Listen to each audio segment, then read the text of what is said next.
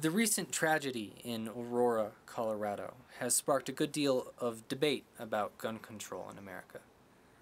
To be clear, I'm in favor of allowing firearms to be owned here, mostly because removing all firearms from American society would be a practical impossibility.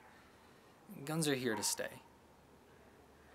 But there are two arguments presented by people in favor of looser restrictions that I find to be, on their face, absurd.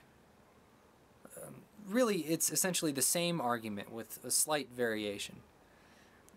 Simply put, it is argued that if guns were easier to get and more prevalent, the tragedy and others like it could have been averted. The variation is in how this is accomplished. In one, it is argued that armed moviegoers would be able to take action of their own and end the incident. In the other, the prevalence of weapons serves as a prophylactic measure, preventing Holmes and others like him from enacting their plans in the first place. I'll begin with the former.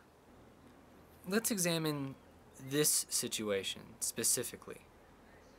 Can we really say that adding more weapons to a large group of panicked people confined in a dark theater filled with tear gas, in which muzzle flashes are now coming from multiple locations, would hurt less people?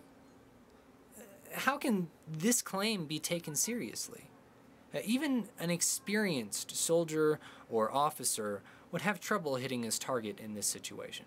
And even if they were successful in bringing down Holmes quickly, their success wouldn't stop panicked civilians from discharging their weapons more indiscriminately. The idealized view of this tragedy being halted by a group of calm, collected, well-trained shooters is naive at best and downright delusional at worst.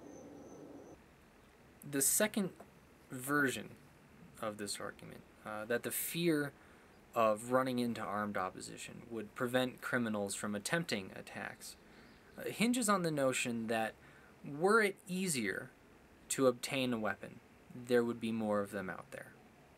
And on the further notion that recognizing the possibility of running into someone with a gun is enough to keep criminals at home.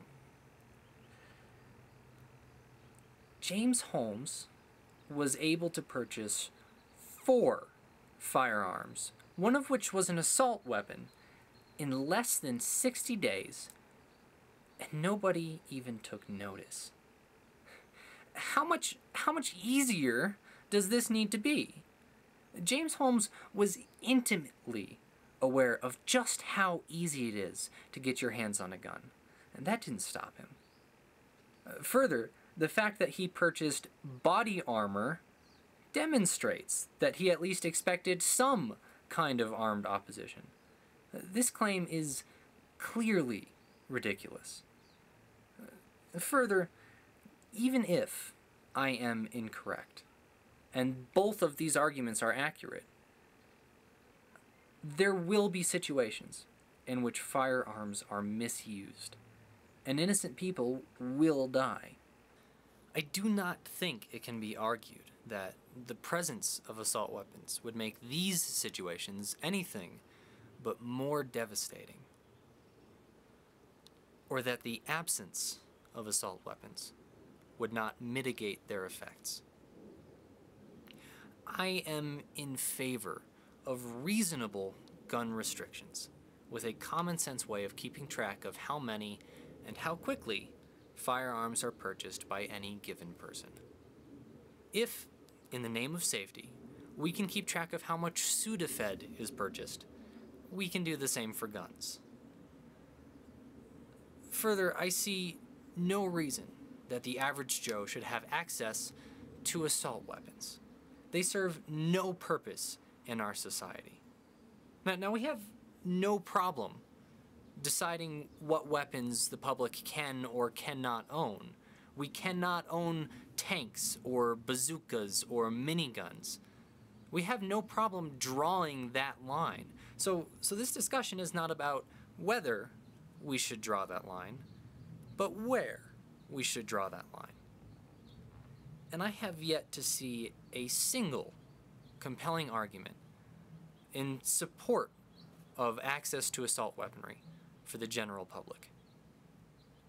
And there is clear reason to oppose such access. Finally, I have heard it said that this is not the time to be having this discussion. That people are attempting to politicize this tragedy to push their own agenda, and that they shouldn't be. I couldn't disagree more. The most important discussion any tragedy of any kind can initiate is a discussion about how to prevent that same kind of tragedy in the future. To me, this emotional appeal is the underhanded political move. And this is demonstrated by the fact that this appeal is made nowhere else. If, after a devastating and deadly earthquake, a discussion was started about how to make buildings less susceptible to earthquakes, and people began to promote research and the use of certain building materials, would you say, oh, no, don't talk about that. Now's not the time. It's offensive. Clearly not. So why are people saying it now? I would assume that it's because they have something to lose. This discussion attacks an ideal that they support, and they don't want to deal with it. Thanks for watching.